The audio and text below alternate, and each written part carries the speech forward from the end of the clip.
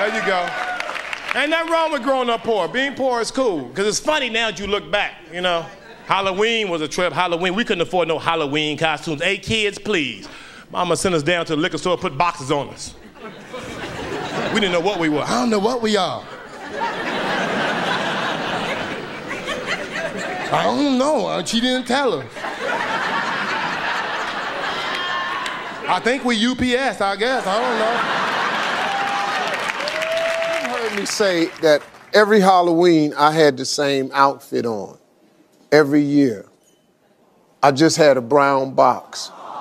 No, it wasn't nothing sad. I asked my father, could I have a new outfit? And he said, no, just wear the same one. And it was just a brown box. And he just told me to tell everybody I was a UPS man.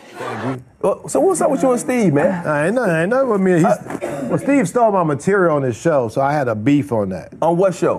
When he was on the bullshit talk show he had.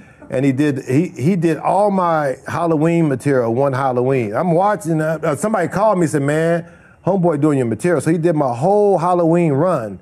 And I know he didn't think of it. You know, this is true stuff that really happened to me. And so my thing is, you don't have to do that, homeboy. Yeah. Right. So, you know, motherfucker, you made enough money, bitch ass. You know, wow. You made enough money, you did enough. You know, what? Why are you on my material? Right. You know, what's that about? You know, and then, you know, people want to jump up, oh, he didn't know, he didn't steal your... So, yes, he did. Yeah. I mean, you know, so, you know, and so there's no need to no one else has did that.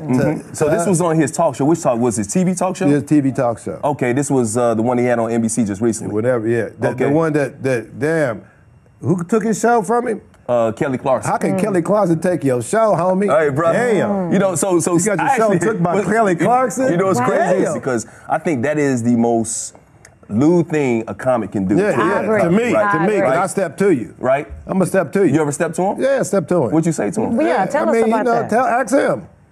Okay, I will, but we got you. Was that the first time that had ever happened to you? No. No, okay. What irritated you so much about Steve doing it then? Because he made it. He's there. He's on national TV. You paid. You did your thing.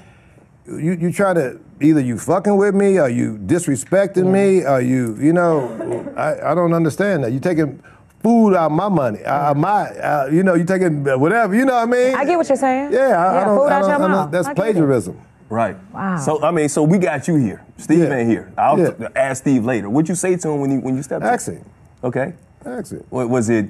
You guys work things out? Was it still? No, I saw him at the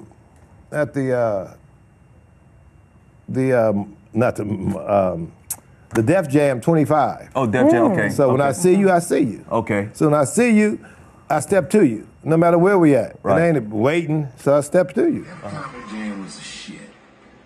It was black, it was funny, it made a lot of people famous. It made a lot of people rich, made a lot of people household names, and you know what I'm talking about.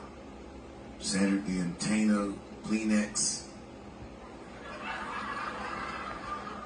It changed comedy forever. It opened doors. People talk shit about it, and they look like damn fools years later. Now, when you look around this room,